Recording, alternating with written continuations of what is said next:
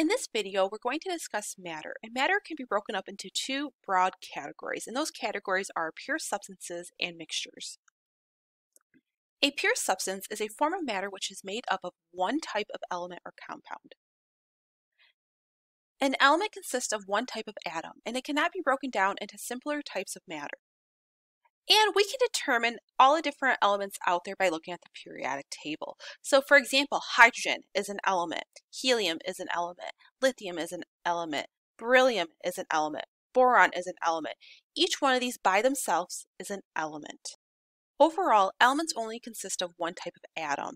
Some examples include sodium, aluminum, and iron. And there are 7 elements we need to discuss: hydrogen, nitrogen, oxygen, fluorine, chlorine, bromine, and iodine.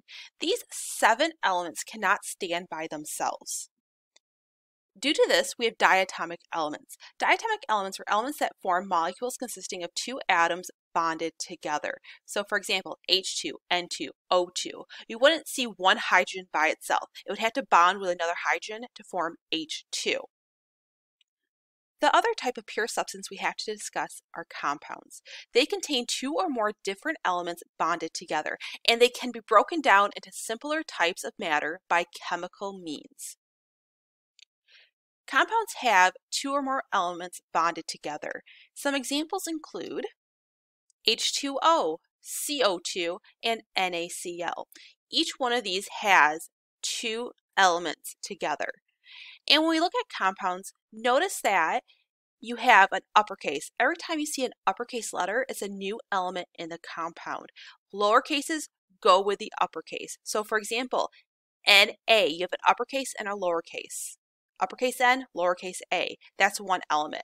Uppercase C, lowercase l, that's another element in the compound. The next category we need to discuss are mixtures. Mixtures are a substance which is made up of 2 or more different substances and are physically combined. And there are 2 types of mixtures we need to discuss. The first one is heterogeneous mixture. This is a mixture that is not uniform throughout. Because this mixture is not uniform throughout, we can actually tell that there's different parts that make up this mixture. Some examples include salad, ice and soda, sand and water. So let's talk about salad. You can distinctly tell that it is made of different components. The lettuce, the cheese, the tomato, you can tell that there's different components of the salad. Same with ice and soda. You can tell that there's ice and there's soda in that mixture. Now let's discuss homogeneous mixtures. They are a mixture that is uniform throughout. Because a homogeneous mixture is uniform throughout, we can't tell that it is made up of more than one thing. It looks like it's one thing, but it's actually made up of 2, 3, 4, or more things. Let's look at some examples. These examples are brass, steel, and air. They all look like one thing because they're uniform throughout. But in reality, they're made up of different elements and compounds. So for example, brass is made up of copper and zinc. It's made up of 2 elements, but brass looks like one thing. So homogeneous mixtures are uniform throughout.